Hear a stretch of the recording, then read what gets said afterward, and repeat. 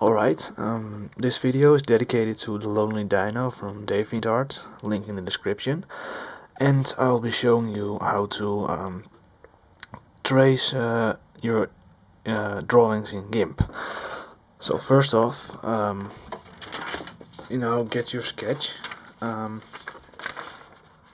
you could either, the best thing to do is scan it and paste it on your computer, of course. If you don't have a scanner, you could just take a picture of it and put that on your PC.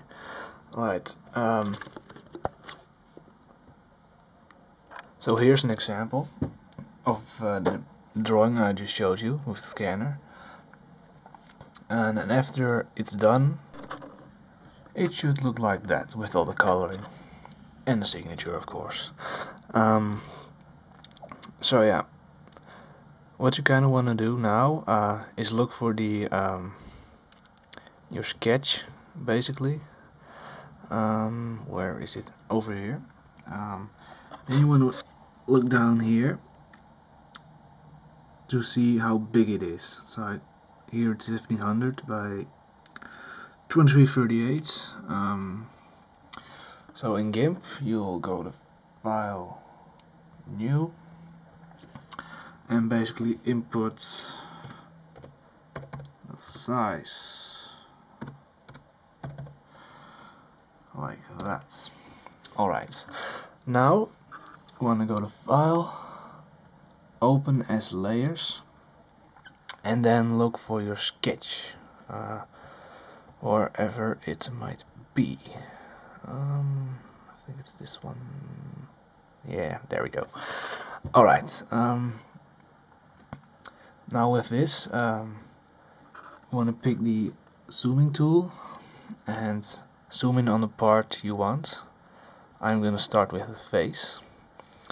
Now you want to go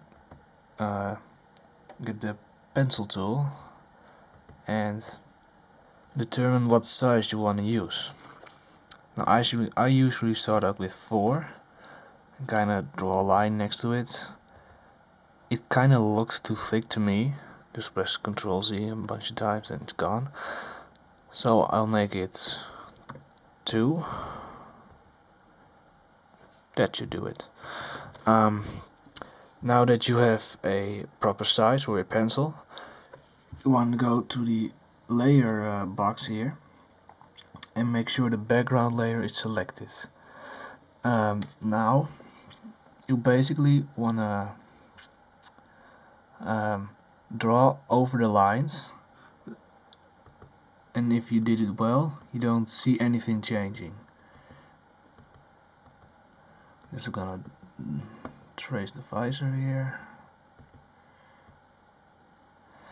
Now go back to the layer thing and press the eye thing on sketch layer, and that makes it invisible.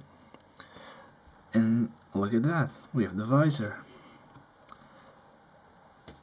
Now if you want the sketch to be back again, just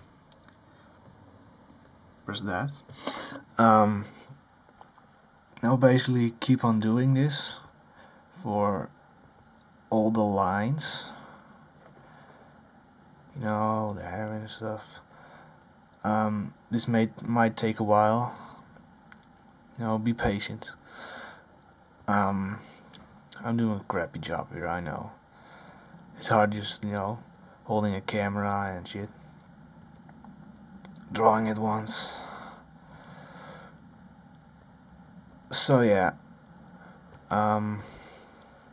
just keep on doing that, and you should be fine.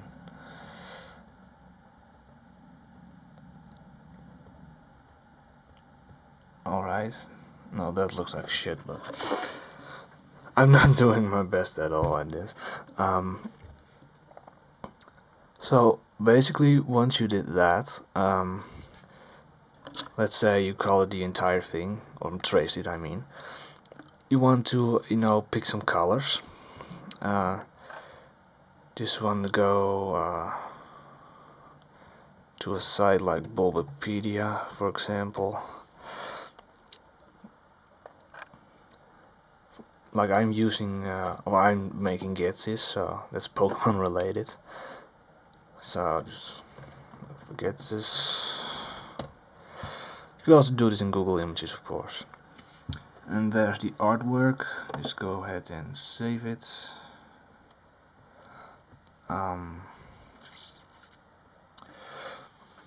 Now you want to open as layers again and look for the artwork. Now you want to make sure for this the artwork layer is selected and look for it. There it is. Now you want to get this tool over here and basically pick out a color, like I'm going for his hair color now. Then once again select the background layer and just use the bucket tool, and there we go. Now that's basically it. It's really simple. You just gotta do it a couple of times. If you have any questions, just ask. Yeah, that's basically it. So I hope I could help you out a little.